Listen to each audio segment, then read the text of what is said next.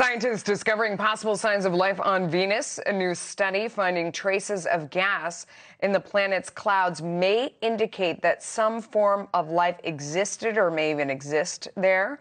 Famed astrophysicist Neil deGrasse Tyson joins us now to break it all down. We are honored to have you, sir. Great to be back. This is surprising to a lot of people. Yes, thank you, because Venus is a pretty hostile planet, right? It's as hostile as it gets. It's much hotter than a pizza oven, if you want to actually do the math on that. So these molecules that were discovered, they're called biomarkers. So until the day arrives where we have magic telescopes that can see to the surfaces of shrouded planets and watch for creatures crawling back and forth, until that day arrives, which may be never, we have to be satisfied with not finding life directly, but finding the signature of life, the biomarkers that betray the existence of life at anywhere else in the world that you're studying. And so these molecules, it's phosphine, which is phosphorus with 3 hydrogen atoms attached to it. That's known to be a product of life on Earth, life as we know it, that metabolizes not in the presence of oxygen. So anaerobic life, it's called collectively. You have it in your gut. It's in the gut of farm animals. It's a common phenomenon on Earth. And there aren't many other ways we can think to make it other than by the natural causes of being alive. And so they found a layer in Venus's atmosphere that's not so high temperature, not so high pressure, and it's sort of just right. You can imagine like a Goldilocks zone in the atmosphere that could sustain molecules of biology.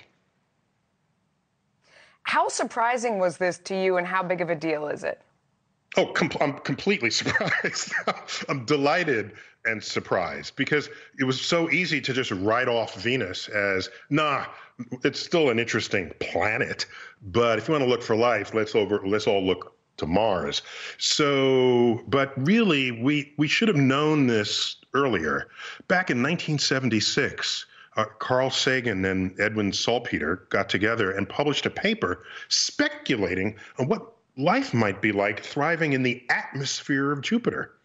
Now, the press ran with it and said, "Oh, we've discovered life on Jupiter." No, it was a scientific exercise to ask, is the energy supply, the chemistry, the convection, the kinematics, the dynamics, can that all come together and create a life and sustain a life ecosystem that is outside of our expectations? And so it was an intriguing research paper, peer-reviewed and published. And so this is kind of in the spirit of that. Instead of looking to the scorching hot surface of Venus, we're looking in its atmosphere.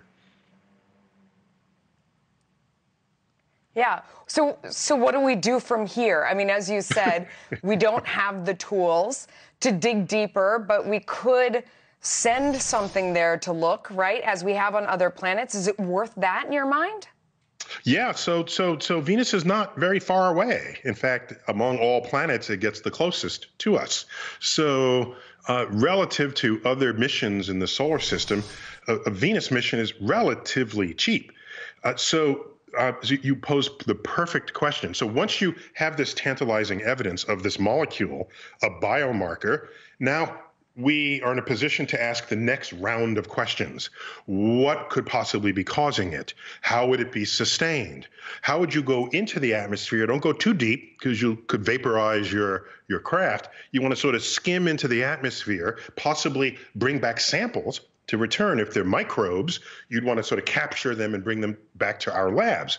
It's not realistic to send an orbiting lab to Venus, not at least at this stage of our spacefaring prowess. And by the way, just if I can back up for a moment, this was a collaboration. It was like telescopes in Chile and the UK, scientists in the United States, and it's quite the triumph once again of international scientific collaboration, which should be a model of how the rest of us behave in this world. And unfortunately, I don't think we always live up to it. Well, we can look at the bright side and say it's like social distancing among scientists all around the world. They're far apart, but, you know, they're going to collaborate. I'm going to look at it that way. Neil deGrasse Tyson, thank you so much for coming on. My whole house was looking forward to this today. Thank you, my friend. Excellent. See you Excellent. next time. Connell. Delighted to help serve.